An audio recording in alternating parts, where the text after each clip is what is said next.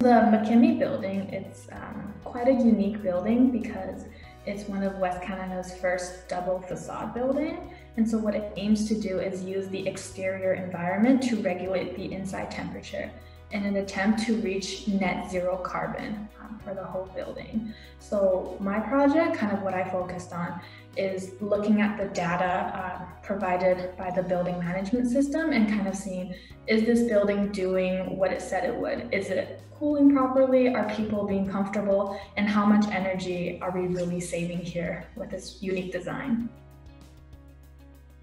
This project specifically, I think it really has the potential to inspire more buildings of its kind in Canada or anywhere around the world.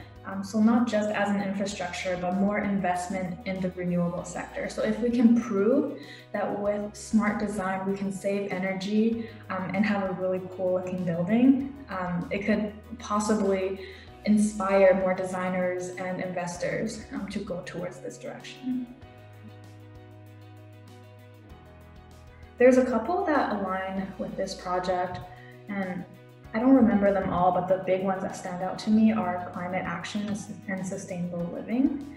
And maybe just drawing from, today, it's end of June and it is very, very hot. So it's undeniable that climate change is having an immense impact on our lives.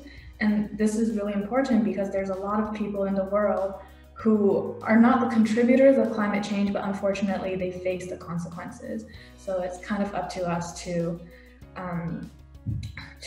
research in that direction and try to create a more sustainable living for everyone all around the world.